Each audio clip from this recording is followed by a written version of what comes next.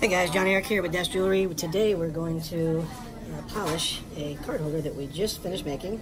This just came off the CNC machine very recently. This is our standard line. This doesn't offer any additional engraving. This is a 2-slot card holder. This holds 2 different business cards. This one's going to be quick, so I'm going to do a video of this one. This one shouldn't take very long to polish at all. My preferred polish is Mother's. They're not paying me to say that. It's just my favorite polish. I've used a lot of different ones, but this seems to work really, really good. You want to use a really soft microfiber towel. This one's 450 GSM, which basically means it's really soft. So this shouldn't take but just a couple minutes. I'll show you a couple of pointers, some tricks. I like to use a real light coating, not too much. Start on something flat. Now this just came off the CNC machine, so it was covered in lubricant. So I just rinsed it off the water. This one we're looking for a mirror finish, but we're going to leave the machine lines in it because this, like I said, is part of our standard line. So there's no customizing these. We do much bigger custom card holders. Those are a different animal, I guess you could say. I'm not pushing that hard. I'm not looking to remove any scratches or anything like that. If you push too hard, even with a super soft towel and the best polish in the world, you can absolutely scratch aluminum with it, no problem. I like to do it one plane at a time. I see some pits or something in it. Some little machine marks here. So we may have to go over that again. That looks a little bit rough. That's okay, we can still make a video. So this one I won't be selling just based on I can see some tool marks in there.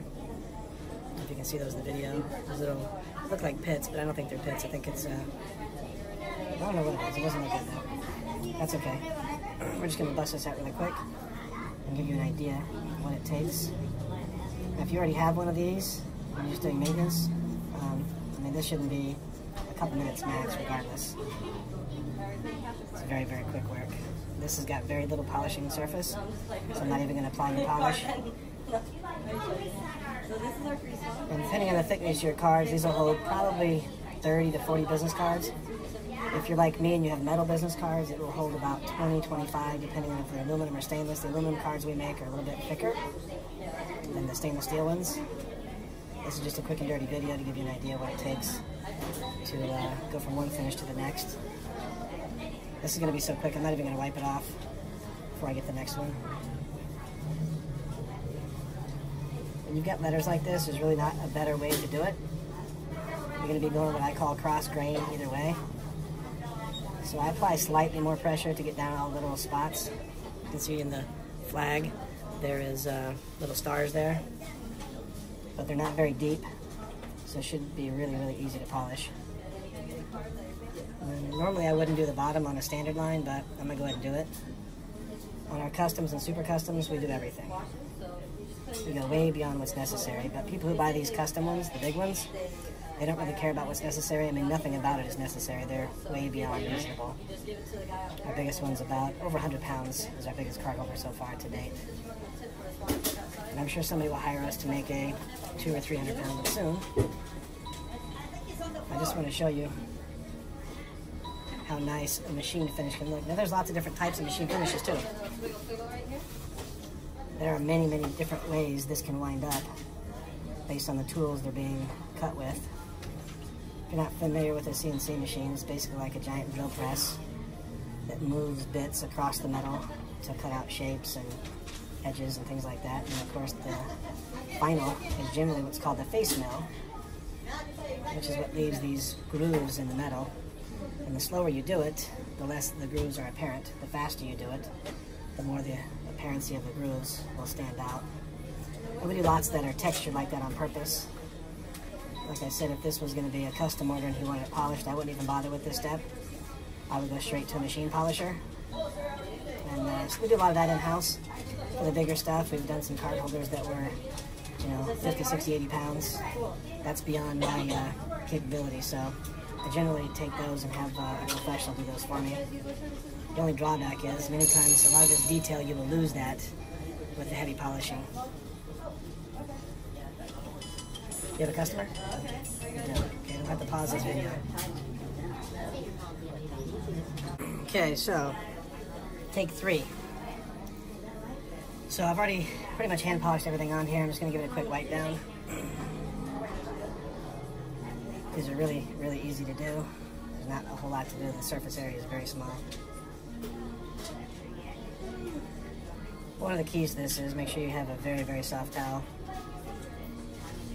And you'll find out how good your machinist is by the finish you get here.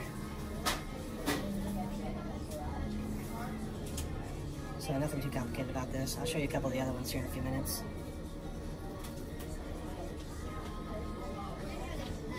A lot of my guys use gloves to do this, but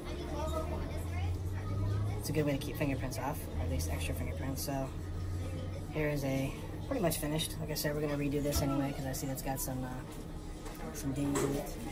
But I'll show you another one. So here is a similar one. This one actually is a little bit different. It's got a smaller slot for vertical business cards. But I'll show you the difference in finishes.